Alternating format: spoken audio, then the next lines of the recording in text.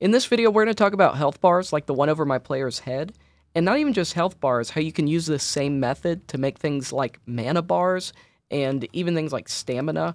Kind of like in my game here, you can see on the top left, I have all these health bars, and when I shoot bullets here, I'm losing energy, and then it's also gaining energy when I'm not using it. So just stuff like this. This is a multiplayer online game I'm making, by the way. More info on that on my x.com/Wizardy. So let's go ahead and let's get started. So in our object player, we want to create two variables, if you haven't already. One for your hit points. We're just going to name it hit points equals to 100. And then we want another variable called max hit points. This is basically the largest amount of hit points that you want your player to have. So we're just going to set them both to 100 for now. Another thing you could also do is create max hit points first and then just set it like this. That way you don't have to change both of them whenever you want to make this larger. It'll just automatically set that to whatever we set here. So just make sure you have these two variables, hit points and max hit points, and then we're going to go to our draw event. Now obviously when we run the game right now, there's no health bar over our player. So we're going to fix that. Now, we're going to create 4 local variables.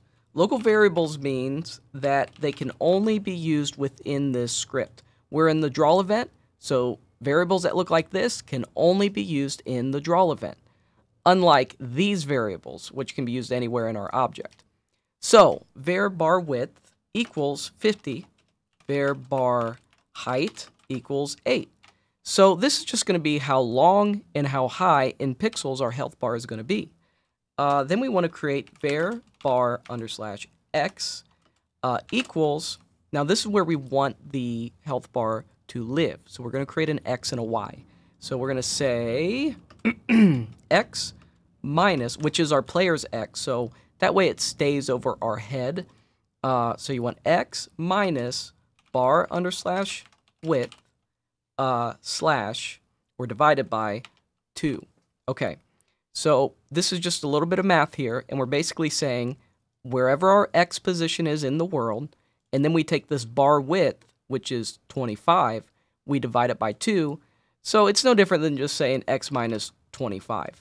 It's just so no matter how large we have our health bar, it will always be centered wherever our player is at.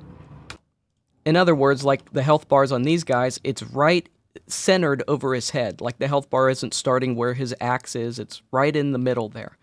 So that's why we're dividing it by 2. So if we had it at 200, it'd be 100. If we had it at 50, it's going to be at 25. Okay, hopefully that makes sense. Now we'll do our y equals, bar y equals y, and then we can just do minus 40. So this is how high we want the health bar to be above our player. If we wanted it below our player, we would say y plus 40. And then, you know, you're going to want to play around with this. That's going to work for you. You might want it lower. You might want it higher. It's totally up to you. Whatever looks good for your game. Now we're going to do some calculations. We're going to say var health percentage. And we're going to say equals hit points divided by max hit points. Okay? Now we're going to say var filled width equals bar width times health percentage.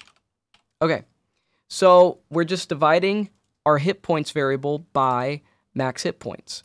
And you know, you could kind of study the math here. I don't want to take a long video to explain all of this, but this is essentially doing the math to see how much of the health bar should be filled and how much should be empty. Now we're actually going to draw out the health bar. So first we're going to set a background for the health bar. So we're just going to set that to draw set color, C_gray, and then we're going to draw a rectangle. Okay, and now we're going to go bar X, bar Y, bar, actually we'll probably want to do, bar X plus bar width, and then we're going to say bar Y plus bar height. And then we're just going to set this to false, this last argument. The last argument is, do you want it to be an outline of a rectangle or like a filled-in rectangle? So obviously we want it filled in, so we say false. Okay, so if we run the game now, we're just going to see a gray box above his head.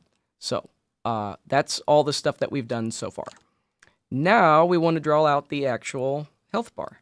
So we're going to say draw set color C red. And we're going to say draw rectangle. Actually, you know what? We could basically just copy and paste this and just change it up a little bit. So we're going to say bar X, bar Y, and then we're going to do bar X plus filled width instead of bar width. So bar width is always going to be 50, you know, that gray background.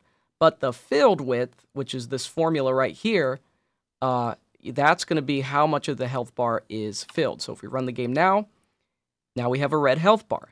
Now we need to make a way that we can damage our health so we can see it in action. So actually we'll just make an event, add event, key pressed, space, and we're just going to say hit points minus equal 25. Run the game, click space, and it works. Okay, but it's going to run off the thing here, and basically we can say after this and key press space, if hit points is less than 0, then hit points equals 0. Okay, so that'll make it to where it can't go below 0 at any point. Now, obviously, though, if you have it at 0 or below, the game's over. That's where you're going to want to code whatever happens when your player dies. So this would work better in step event somewhere. You probably want to put it on the top somewhere. I don't know. But if hit points is... We'll put this in brackets here. If hit points is less than 0, hit points equals 0. But you probably want to do something like show message, you have died, and then game restart, right? So now if we, of course, key press space, we're going to damage the hit points, but then in step, this detects if we died, click space, boom, you have died, and then the game restarts, right? All right. So if you don't want the health bar above your head, but maybe you want it on the top left, you would just go to your draw event, and in this code right here, you would just tweak this around.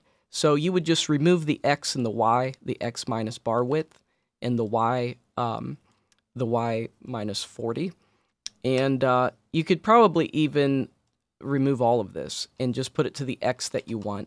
So bar X, we're going to put that to 50, and then the bar Y, we're going to put that to 20. And so that should put it in the top left corner of the game. So there it is, and that's going to stay right there. And then, you know, if we wanted it bigger, we would just tweak this. So let's set it to 200. Let's set the width to 32. And so there we go. Now we have a bigger health bar, and that's at the top left. Now, when you get into cameras, so like let's say our player walks way over here, and then let's say there's a camera that follows him. If you have this in the draw event of your player, this health bar is going to go off the screen. And we'll talk about cameras in another video. So to fix that, we're just going to move this to a different event. This is in the case that you want it on the top left corner or the middle, top right, wherever you want it, but it's not above his head. We're going to copy all this code. Actually, we're going to cut it, rather. We're going to add a new event, draw GUI, or GUI, and we're going to paste that there. So that's just if you run into the issue where you have a camera in your game, and then, you know, the player is, or the health bar is going off the screen. So you'd want anything you want to be on the screen at all times in draw GUI.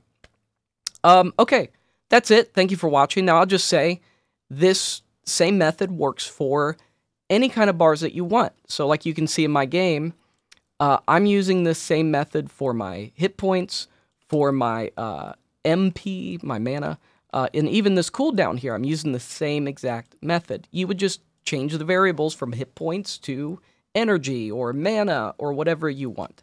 So, and then you can see at the bottom there I have this level bar. So like I just leveled up. And so you can use this for so many things. And yeah, that's all I got for you today. Thank you for watching. Don't forget to subscribe, leave a comment, like the video, and follow me on Instagram, instagram.com/Wizardy, x.com/Wizardy. And I'll see you next video.